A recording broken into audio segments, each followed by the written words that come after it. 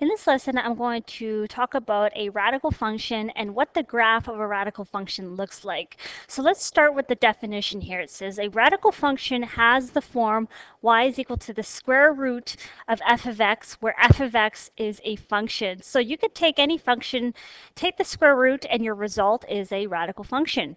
So to describe what the graph of a radical function looks like, I am giving you two graphs here. So my first graph is a linear y is equal to 1/2 x minus 1. When you take the square root of this function, your result is this curve, which is represented by the red line, and that is the graph of the square root of 1/2 x minus 1. So there you go. There's my original linear function, and then there is my radical function, the red curve. So for to compare these two graphs here, I want to describe to you two different things here, and starting with the domain and the range of my radical function. So if we're going to define the domain, we're looking at all the x values that define this curve. So taking a look at the red curve, notice that it starts at 2 and extends all the way to the right until infinity.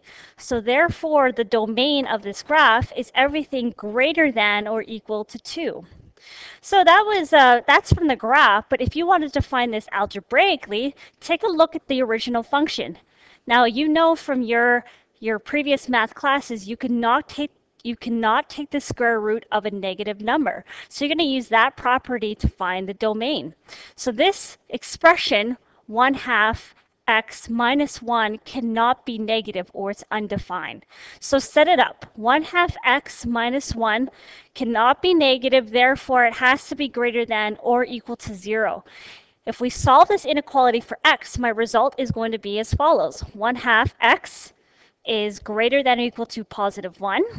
And then if I want to bring the 2 over, my result is going to be x is greater than or equal to 2. So this inequality matches the domain that we got up here from your graph. So there are two ways you could determine the domain.